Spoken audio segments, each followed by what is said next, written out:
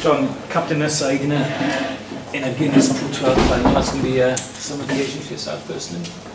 Yeah, team's not picture it, but I've not played in the final before. I don't think many guys in the group have. Maybe Fox did at Claremont. Excuse me. I spoke to the boys before the game, and I believe that this is a big club. You know, the history of the place, the position of the place kind of dictates that, and I knew that when I came here. So it's really pleasing that we're in a final. I feel like it's where we deserve to be at the top table, but it's now about winning and delivering and staying up there. Did you miss out with Glasgow by a season? The year after I left, they made the final, and the year after that, they won it. What were your emotions watching that, and is that something you bring into this weekend?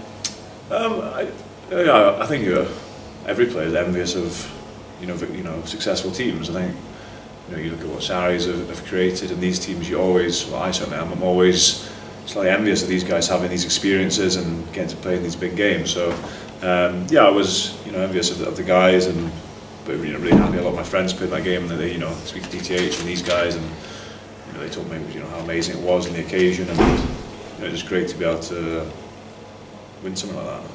Did you see the potential when you came here, John? Do you think the Scarlets could make the final? I believe the club is a big club.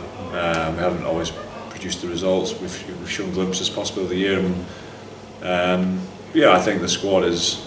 You looked at the start of the year, and people were sort of murmurings outside the group about have a look at Scarlets. Putting together quite a good squad, and I think we've been quite lucky with injuries. Everyone seems to be coming fit at the right time of the year. I don't think we've got hardly anyone from our first choice sort of squad injured at the moment, which is almost unheard of at this time of year. So, and the guys who are playing out of their skins.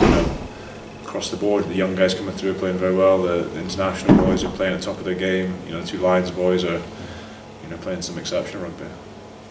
And the man in the number 7 jersey is making a few points as well. Yeah, and he's done that for the last 3 years, so it's not really a surprise to me, to be honest. I'm slightly baffled by his constant omission. It's something I just can't get my head around. But I don't pick that team. I know the boys here. Play with him week in, week out, and see what he's doing. Regularly topping the stats, regularly getting man of the match awards. I don't really know what more you can do, and that's for him probably lets him sort of sleep a bit easier now. There's probably not more he could do to get out.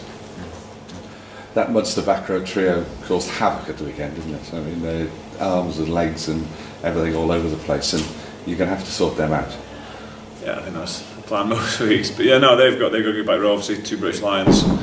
Tommy O'Donnell as well, and they've got Daisel coming off the bench. They've got quality there. But I think Leinster got a pretty useful back row. I think we dealt with them quite well. Yeah.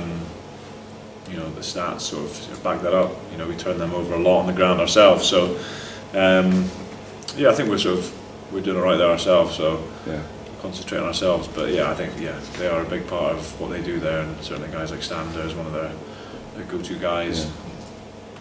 Yes, if you silence him, as we saw with Saracens, they go into their shell a bit. Oh, I don't know. Yeah, I don't know about going in the shell, but if you've got a guy who's carrying 20 times a game, week in, week out, you stop him making hard yards. That's 20 carries a game is a big chunk of any team's carries anyway. So you stop him and you put him on the ground early. It becomes easier, but they're very good at doing that. Very good at getting in front of the ball and using their powerful carriers. What's the sense among the squad you had to win obviously on Monday, John? Do you feel excitement? Is it nerves? How do you feel the boys are looking forward to this weekend? I think it's just excitement, to be honest. The boys are buzzing. There's been a really good feeling about the place for a number of weeks, months potentially during the Six Nations.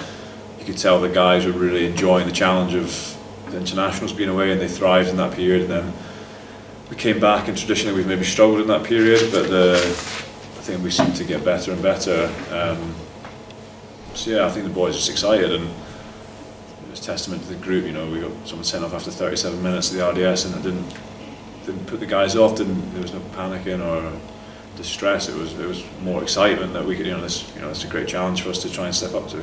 So does that give you the confidence that obviously there's not a lot of players might not be used to an occasion like the one on Saturday, that there won't be any danger of freezing on a big day? No, I don't think. I'd be very surprised. I think most of the guys across the board have played a lot of sort of top rugby.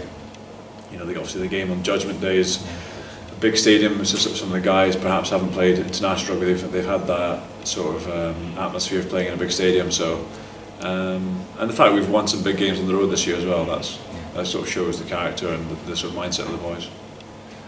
What's the Aviva like when it's packed with baying Irishmen? Pretty loud, yeah. It'll be interesting to see how the support goes this weekend. Leaving the RDS the weekend, a lot of Leinster fans saying they'll be supporting us. So Yeah. I say a lot, maybe 5 of them somewhere. So I don't know. But you silenced them, didn't you? It was like a morgue. Yeah, well, that was great. That's nice as an away team to do that. Yeah. And it was amazing. The Scarlets fans there before the game. There was, I don't know, a couple hundred or 100 maybe. It was fantastic the sort of noise they made. Yeah, and you sort of hope. I guess we would go in as underdogs, and if I was going to a game, I would generally support the underdog as a neutral. So you hope you pick up a few supporters here there. Does the Munster crowd count for a number of points? Does it make life difficult? Or do we, in this day and age, do we overemphasise it? I think it's maybe overemphasised a little bit.